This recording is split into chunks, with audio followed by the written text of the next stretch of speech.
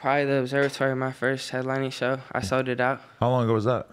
Probably like 3 months ago. And you sold out the big room? No, it was the Constellation room. Oh, okay, that's tight. We Though. sold like 100 crazy. extra tickets over too, just because we yeah. some more tickets. But it was crazy in there. We were crowd surfing I was crowd surfing on the orange peel. Right. Some real wavy shit. That's crazy. So your fans were going nuts to that. Like, was it mind blowing that they all like knew all the words and everything? Yeah, that was when I was like, damn, this is crazy. This is a real thing. This is actually happening. That's a good moment when it was like, damn, this shit is real. Right. You know what I mean?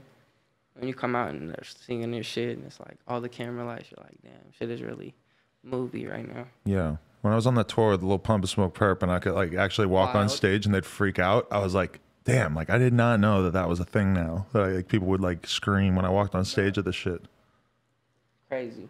It's weird. They go ham too. Get in the mic there. Especially at those shows too. Oh, they go ham. Because they're really fucked up at those shows. Yeah, very, very, very.